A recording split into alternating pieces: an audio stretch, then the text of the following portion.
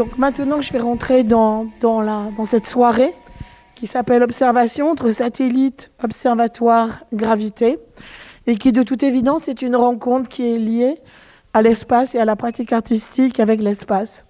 Avec d'un côté le regard vers le haut, l'observation des étoiles, qui est une de nos pratiques immémoriales.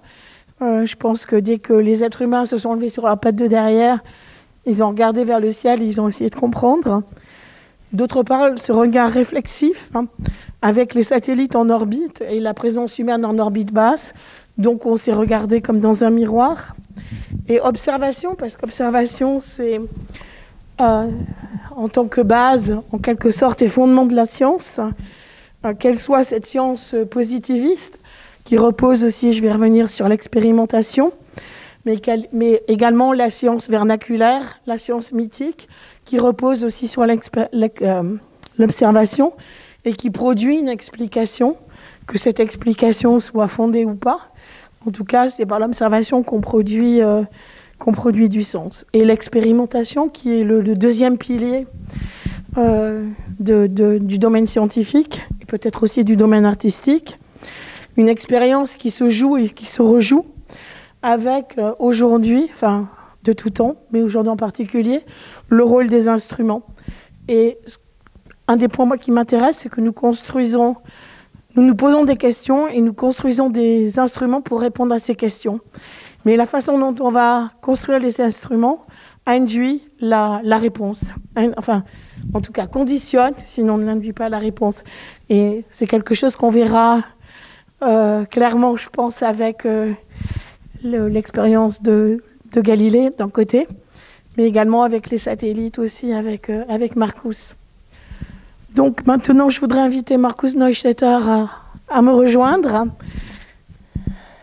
Oh, OK, I need to speak in English.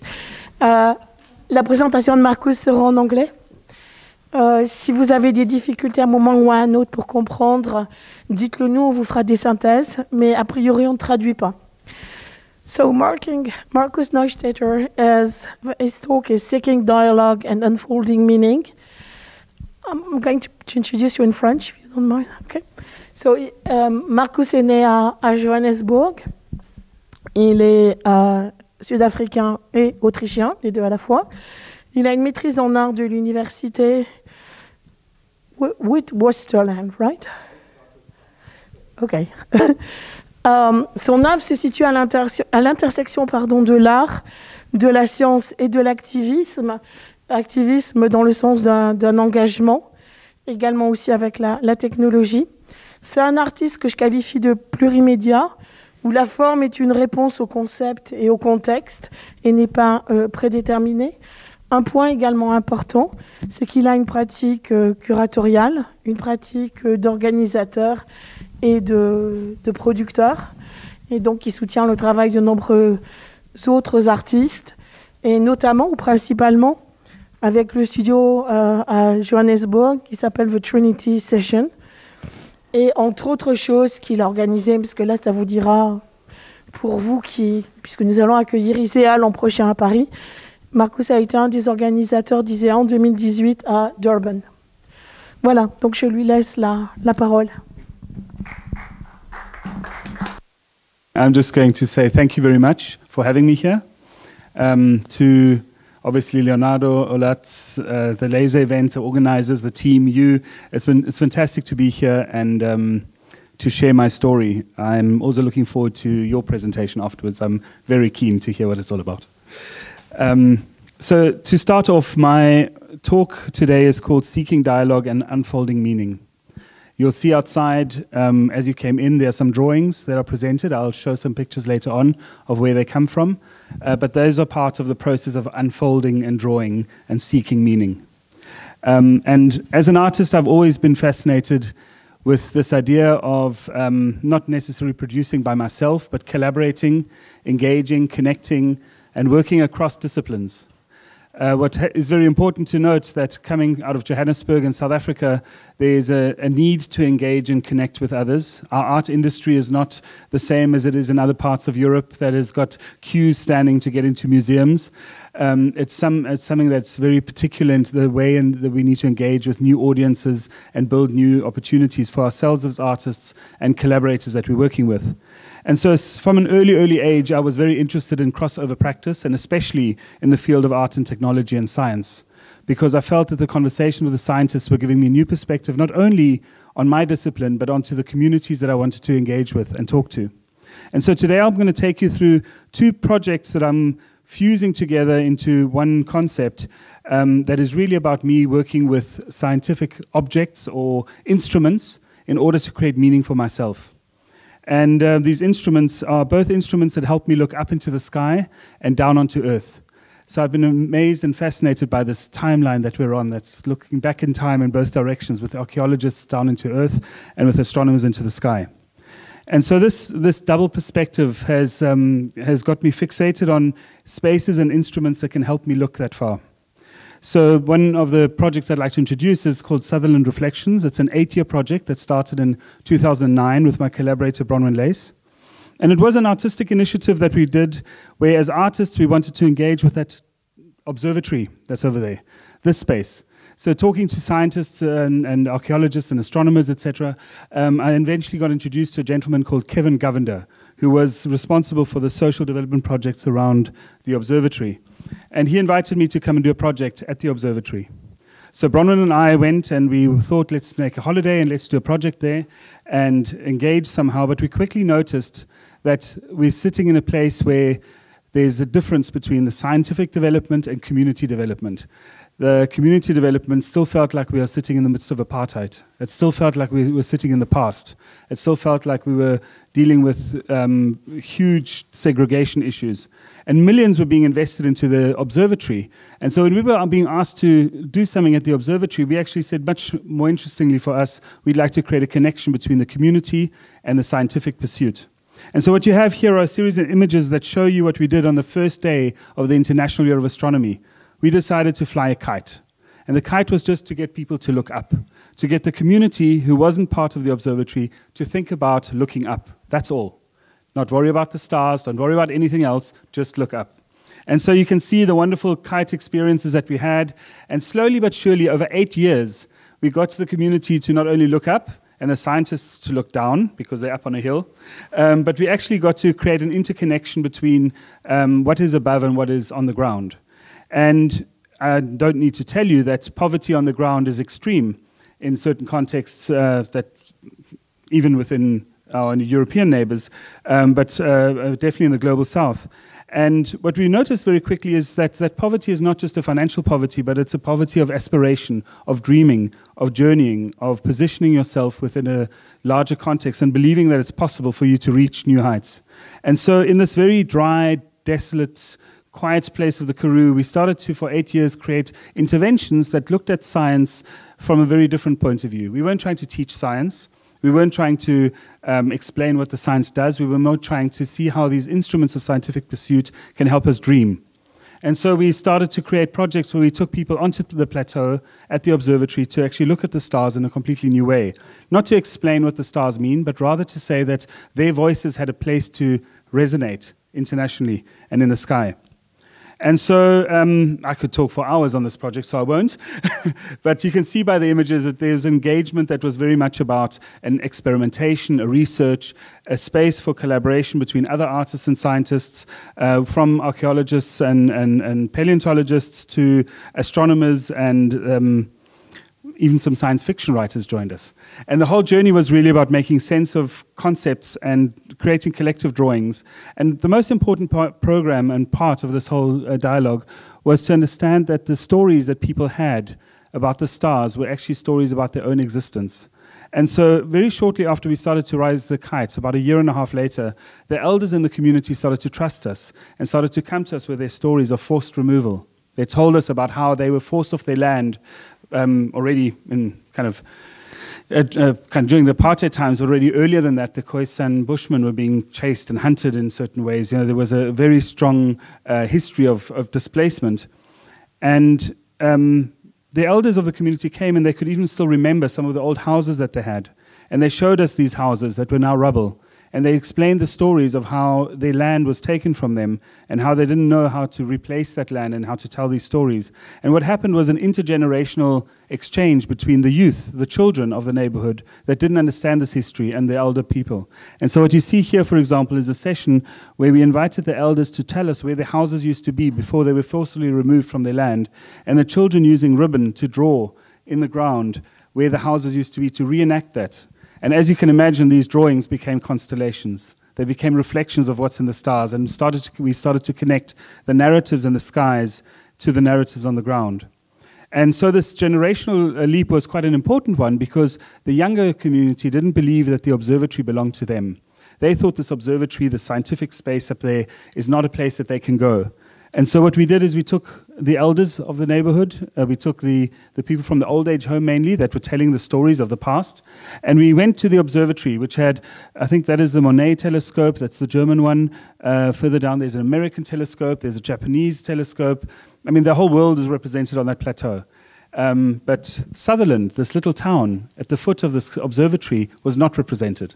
So we took everyone onto the hill and said, you were all forced from your land, conceptually at least, even if they didn't feel physically anymore they were forced, but they had no connection to their land. And we said, you want to go back onto the plateau to see the stars, but you don't feel you're welcome. Let's create our own observatory. Let's create our own space. So this is one of many projects where we started to talk about ownership and who does observing the stars belong to. How does this major telescope that stands on this hill actually allow us to dream in our own way? So we went and we drew a big circle in the ground, and you can see us all standing there holding up the walking sticks and saying, this is the future Sutherland Observatory. This is our future space. This area here is where we want to build our own dome. And so several years later, with much engagement with the scientists and challenging the questions around scientific research versus community development, and using the arts supports to do this, we built a corbel structure that's a local building style structure with a geodesic dome on top, which is a naked eye telescope that you can lie inside and you can look through the grid and see the stars at night. But most importantly, what it is, it's a space to dream. It's a space for anyone that lives in that area to go to and say, I have access to that land because I want to go and look at the stars at night through my telescope. And that's something that we take for granted. We believe that these resources are there for us all the time. But this engagement with this very large observatory and telescope, which is SALT, the Southern African largest telescope, which is over there, which costs huge investment money, has a lot of scientists going to, etc., was juxtaposed by this community dome, which was just the bare bones of a structure that helped us create a vision and a dream. And so with that in mind, this notion of creating dreams and connecting to communities has been very important for me as an artist to understand, not necessarily the exchange of science and art in terms of exchange of knowledge, but what these things can do for us in aspiring.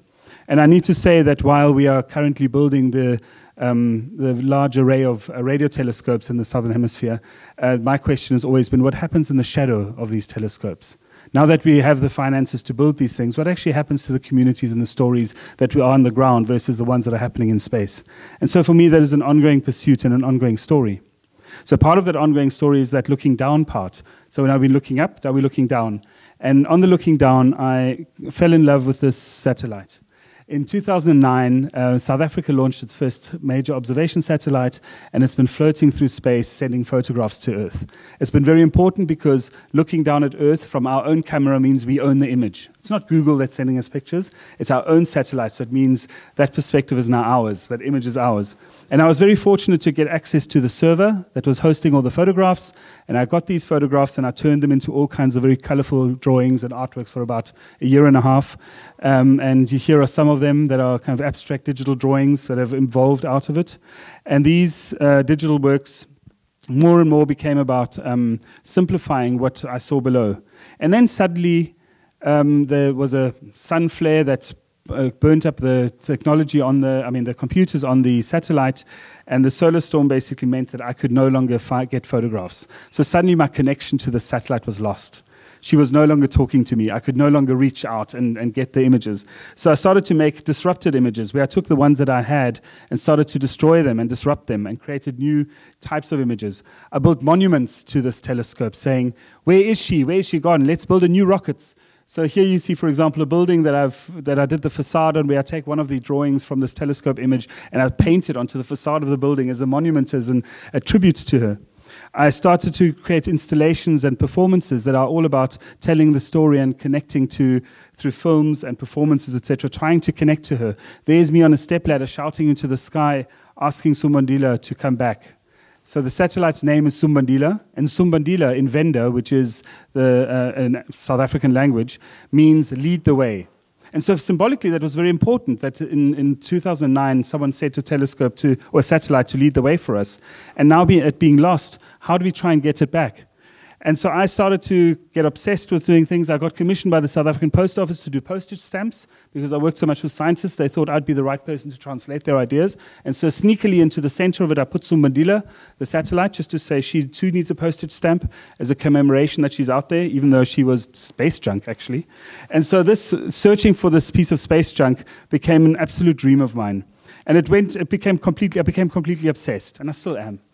And trying to do things that I thought were never possible. So creating planetarium shows, searching for her with community members, building installations, building my own rockets, exploring performances around the world, looking for Sumbandila, and trying to get her to communicate back with me. So my discussions with researchers and scientists and philosophers have been really deep and meaningful for me as an artist to grow. And my relationship with this piece of technology that's supposed to give us vision changed radically suddenly. The Moon Gallery has offered to send my letter to Sumbandila to the moon in 2025. And currently this wonderful letter that I wrote for Sumbandila, which is an aerial view of what I think Sumbandila is seeing. So it's my view of what I think she's seeing on Earth. It's a little drawing. It's only about that size. It's a tiny little work. Has got a Morse code written on it as well that says, lead the way again. It's my call for hope. It's my call for aspiration, especially with what's going on Earth. I believe we need this moment of hope and aspiration. And so here we see it. This is the Moon Gallery, and floating in the Moon Gallery, one of those little blocks has got my letter to Sumbandila. So I'm hoping that one day the ISS, the International Space Station, where it's currently floating, will pass the satellite, and maybe the astronauts will go and open my letter and Morse code sing it to the to the satellite and try and create that connection back to this object to show us where to go. And I was so excited about this. I organized a whole exhibition looking back at 10 years of collaboration with the satellite. And here you see moments from this exhibition that happened late last year. Drawings, installations, performances, here prototypes of what went to space, and a whole range of different kind of moments that I've took out from the archive and brought to life again as a series of works in this exhibition. And so I was very proud with other collaborators doing performances around Sumbandila, shouting, calling, and wanting her to connect to me. And even recently for the launch party in Amsterdam, I did a series of drawings, which you see some of them outside, that were live connections trying to respond to videos that I made about Sumbandila and drawing and having fun. And so I thought today could have been a tribute to my relationship with Sumbandila, and I wanted to connect to her live, and something happened. 48 hours ago, I discovered that Sumbandila is no longer around. Usually I can track her. There's a piece of software that you can use to track her. And I even sent a letter looking at how the ISS might intersect one day with this course that Sumbandila is taking. And unfortunately, I've been so busy looking at the ground, trying to figure out what's happening on the ground, I forgot to look up. And I forgot to connect to the satellite and actually look at her regularly, because I was so busy drawing and focusing on what's happening here, that I came across this news. And this was on the 13th of December already. I completely missed that. That South African Sumbandila satellite has finally fallen back into the atmosphere. Almost certainly it burnt up in the atmosphere as it returned. It's a shocker. I must tell you, I'm extremely emotional. So my whole interface with trying to deal with Sumbandila, it just tells me Sumbandila is no longer on orbit. And there's something that happened to me in this moment of hope and aspiration that I thought, given wars, given COVID, given everything that's going on, I moved to Vienna from Johannesburg, and there was this constant barometer, this constant buzzing in the sky, which is what these technological projects do to us. They make us dream and aspire, and suddenly that's been taken from me. And I'm lost right now, I must be very honest with you. So I'll leave you with that, because I think that's the most meaningful thing I can say, is that without the extension of this piece of technology and science that has given me all this hope and aspiration, I'm not sure what's coming next. So with that, I leave unfinished drawings outside and an open-ended presentation to you. So I hope that this was a tribute to Sumbandila and her burning up in the atmosphere. So thank you for letting me do this.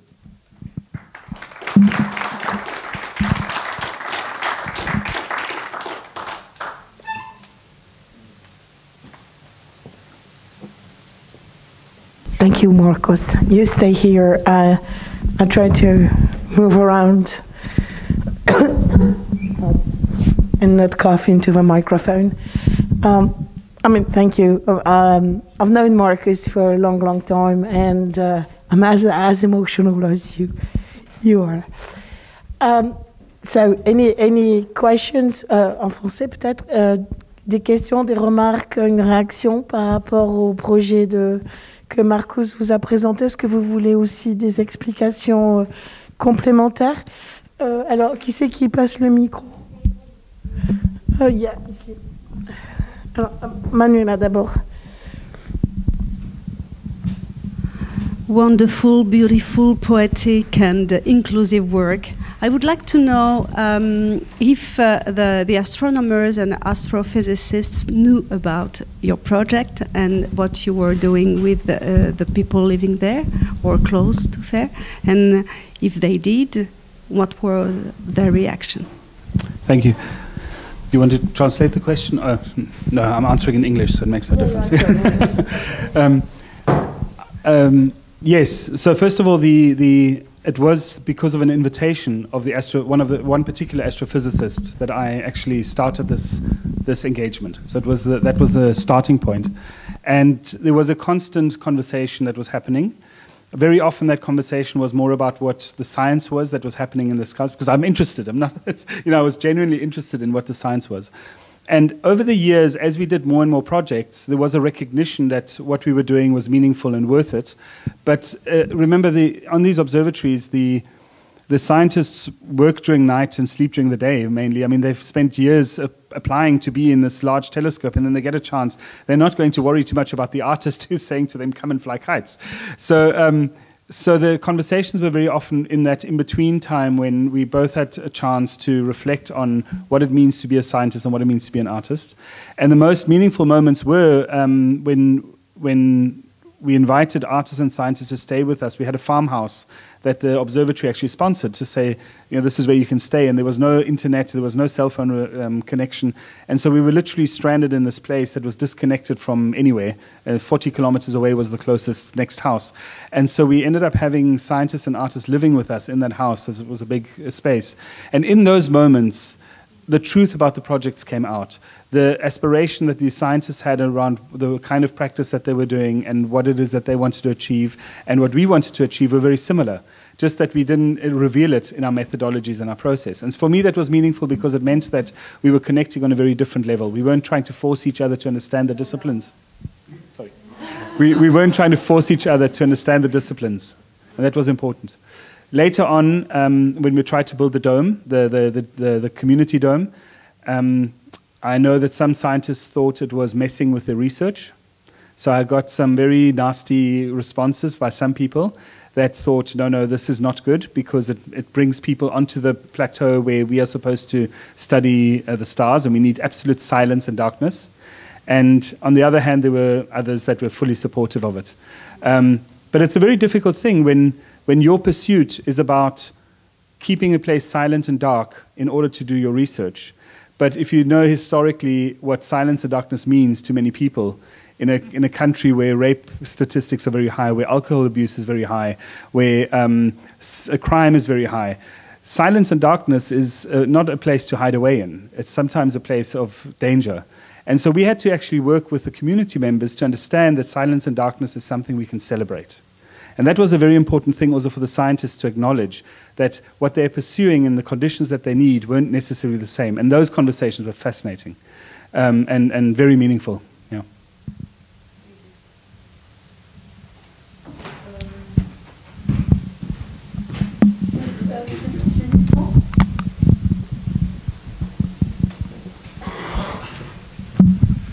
Thank you, Marcus. It's really wonderful, and I found it also quite romantic, your story, of course.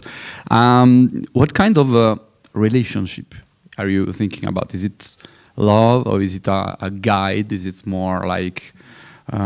because I understand that when you discover it's out, you are lost, but in which sense? Like, did you lose something very dear, or something more spiritual? What is it? I could just say that when I told my wife about this, she said, "This is a tragic love story." So she knows that she's been sharing me with something else for a while. No, I think that relationship is, you said a very good word, and that is a guide. I mean, I think for a long time it's knowing there's something on your radar that if you're not sure about something, you can turn to it. It's not that I was watching exactly where Sumbandila is. You know, I actually designed a robot that was following Sumbandila for a while, and sending Morse code signals. So there was a consciousness of what the direction might be, but it was more about knowing that there's a relationship with the potential of what's being seen, both into space and down onto Earth. And so a lot of my drawing sessions when I'm in the studio, or when I'm doing performances or collaborative works, were about allowing an open-endedness to the process, because I believe that we don't see, I wasn't seeing what Sumbandila is seeing, so I was no longer getting the images, so I had to use 100% my imagination, my intuition to produce, which is probably natural for many artists to stand in front of the canvas and go crazy and produce something. But for me, that was a guide for a long time, to say that there was another camera, an extension of me, actually, that was blind. And because it was blind, I had to overcompensate by allowing my inner eye to produce things. So why I'm saying maybe at the moment I'm a bit lost is because I need to acknowledge that actually it was always in me and she's still around. I completely know that. It's just a bit of a shock when that happens, and especially because I wanted to show you Sumbandila tonight, and I wanted to point out and say, look, she's crossing over Europe at the moment because she was supposed to be.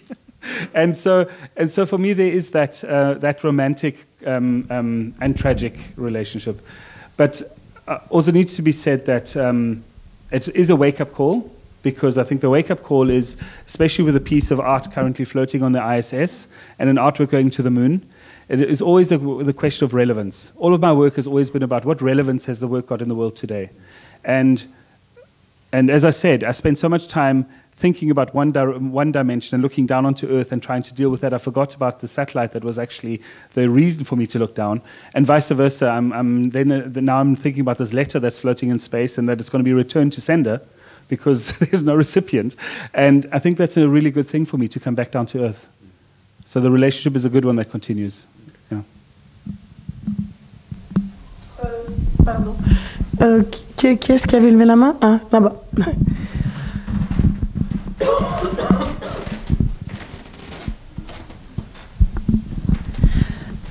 I'm much more taking into consideration the joy part, actually. It was a very joyful approach, and thank you. I want to know much more about this hope and looking up, and maybe it is much more in your senses now, because you forgot to look up and you were too much looking down. Then again, remember to look up, and in this extension of saying and in your way of finding hope in looking up, is it about our ability to expand, or is it about... I want to know more about it, actually. That's one of the discussions I had a lot with scientists. What is it that, looking back in time, because that's really what we're doing with archaeologists, sweeping away the ground, looking back and trying to make sense of things and looking to the stars, is a lot about trying to understand where we are now and how we can improve now. So there's this juxtaposition between looking back in time and developing for the future. That the scientists acknowledge is an important part of their practice, at least those that I spoke to at this observatory and the ones linked to the satellite. And so the sense of hope for me comes in knowing that I need to deal with the crisis in whichever way. So in Sutherland, for example, dealing with very disempowered youth that were really struggling and trying to build something but couldn't, or lost hope. I mean, we had a lot of very bizarre stories happen in those 8 years. And on the one hand, it was such heavy work being engaged 100% in the community. I didn't call myself an artist to begin with. We just arrived doing projects. No one knew where I was from or what I was doing, and nor did I. It was my holiday, actually. We spent a month of holiday in Sutherland to try and make sense of the world, and then kept coming back because we realized it wasn't about making sense of space, but making sense of what was happening on the ground. And I think that ability to bounce between these different planes is what that hope is for me. You know, the fact that we can dream of something else. It's not necessarily the expansion into somewhere else, but just the ability to dream. Really, it became for me very evident in that space, a space of hope. And I think it sounds very simplistic to say to have an ability to dream when you're hungry or when you're in a war. So it's a very complex reality check that we constantly have. But I think as artists, we almost have this responsibility to have a reality check and bounce between the two and not just escape into our studios and become, that's my opinion, not just be absorbed in our studios and make work for ourselves, but actually ask the question of how relevant we are and where it fits into society. And I felt that I could plug into a certain place where my aspirations, my hope, actually came from recognizing that others were seeing the work that I was producing in whether it's two-dimensional, just a performance, or actually an activity, was a form of them tapping into that moment of hope that I would have if I'm busy working in a studio creating something new. So it's a bit of an abstract answer, but I think it gives you a sense that it's a very personal journey. As for the piece of art that's now floating in the ISS, I think that's a completely different sense of hope. And I was involved in another project that's also part of the Moon Gallery, where I got a group of participants to co-curate something, collaborate on something. And part of that group were some youngsters that were really troubled in terms of not having any aspirations and places to go. And we had these workshops and we developed ideas and we created something together and created a story. And I've got this whole series of WhatsApp messages on my phone of when I sent them the message that their piece is now in space, and that we watched the launch together, and it was this creative thing. And they responded about, and the one literally said, they say the sky is the limit, but my dear is floating in space. And so I think that idea that you can actually do something that you thought was impossible, even if it's this small, and it's completely just, no one's going to see it, but space junk one day is someone's going to come and clean it up and say, oh, there's so much space junk here, and the little artwork is going to be there. That moment for this youngster is probably the thing that they'll remember as being something to take forward. So I think that again is that notion of hope, which is very direct, which is empowering. And all of this happened during COVID. And these last 2 years, this project developed. And in these last 2 years, to be in that interface with people that are disconnected with the world because they're stuck in their little home or in their shack or whatever it is, via this little concept that their work could go into space, meant that they weren't worried about the front door and the public space and the COVID that was outside, but it was a complete twist of the mind to go somewhere else. And again, it's about the perspective. It's about looking in different directions. Very long answer, I'm sorry. It was already technical one. No, no, because I have other questions, but it's somehow building on this. With the telescope, simple telescope built next to the salt, I was thinking about Patricio Guzman, with this Chilean filmmaker, and we did this film, which is in Spanish is Nostalgia de la Luz, and the nostalgia of light, I suppose, in English. And it's about the people that Pinochet was dropping or being in prison in the Atacama Desert. And there was some astronomers that built this kind of grid to understand the sky, and this helped the people to survive in this extremely harsh environment. And I was thinking space art as, in your case, as a healing process. Is it relevant to say that, or is it too much? No, it's very much, it's completely relevant. And I think I was talking a lot now about communities and participation and everything. I think we need to acknowledge that the healing and the process is also a selfish one. It's me that needs healing. It's me that needs perspective. It's me that has questions around my privilege as a white South African speaking German in South Africa. You know, I mean, there are so many strange things that identity politics and histories and layers of complexity that I needed healing with, and to find an instrument that could communicate with me was quite an important thing. And so I think using instruments and machines and technologies to tackle one's personal journey is one that a scientist doesn't necessarily do. I'm putting words, I would say yes and no, but in my conversations with one or two particular scientists, first and foremost, there's this direct relationship with getting the information out of the machine in order to establish the next step. It is about a data collection. It's about a process of understanding. It's about world making in a different way, sense making in a different way. But what I noticed that if you take the science out of the machine, this machine becomes an incredibly personalized therapist. And I think that's what the healing part is that we form relationships with our machines. I'm not thinking of our phones. You know, yes, we form relationships with our phones, but there's something else if that piece of technology was not meant for you, but actually allows you to speculate what it could mean for someone else. That becomes that healing process. So yes, that sense of therapy is definitely part of, and self-therapy is part of it. It's a cathartic relationship that you keep on having. Yeah. Is there any last question? You will be able to talk with Marcus at the break anyway. Okay, thank you, Marcus. We know that we could have gone for forever.